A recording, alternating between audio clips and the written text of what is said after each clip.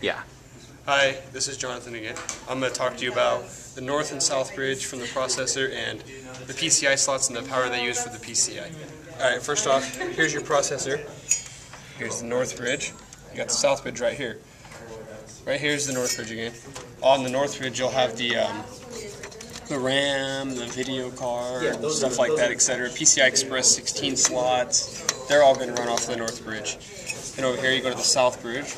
It's kind of like a flat. It's not because it's had the heatsink over it. But this is the north bridge or the south bridge. Excuse me, south bridge right here. And on the south bridge you'll have the PCI slots and the OI device and hard drive, USB, sound, FireWire. That stuff all will run from the south bridge. Over here you got the PCI slots. Alright, see, this one is a 32, this one is a 32, this one is a 32, and this one is a 32. So all four of these PCI slots are 32 bits. This is the back part view of them. So if it was longer to about, say, right here, it'd be 64-bit. Each of these 32-bit PCI slots run a 3.3 volt power.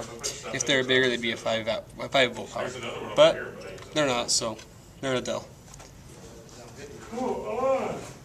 And that was the explanation of the north and south bridge from the processor and the PCI slots and the power they run. Thank you. Sure. That's all.